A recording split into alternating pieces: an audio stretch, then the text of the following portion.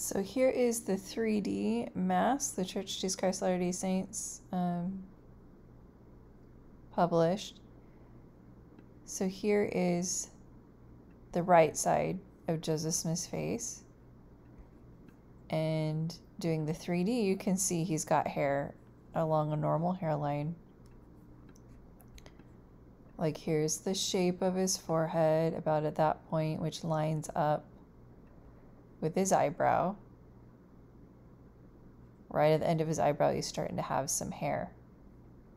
Okay, see right there, end of the eyebrow, he's got hair. And that's coming up like that. Whereas the left side of his face, if you look at his eyebrow come up, it's very, very apparent there's no hair. There is no hair on the left side of his face. Although this is possibly not capturing as much of the left side of his face.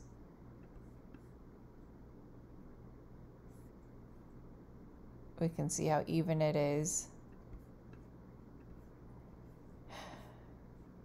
And why is that important? That there's hair on the right side of his face, the left side, nothing. It's because of this. You see there's that left eyebrow and you go up. Oh, there's that hairline. Okay. Go up, there's the hairline. So the end of his eyebrow, brow bone area is about where the hairline is, and just the shape of the hairline is like that.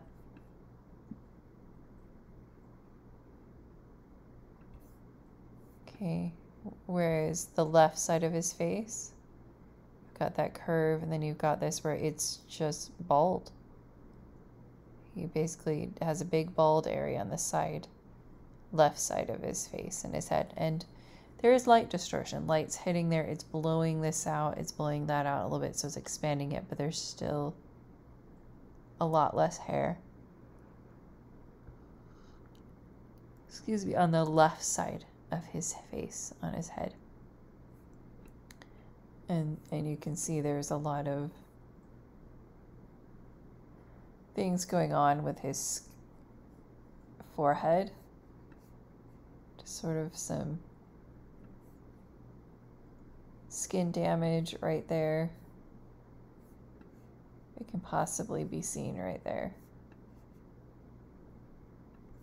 So these are some scars.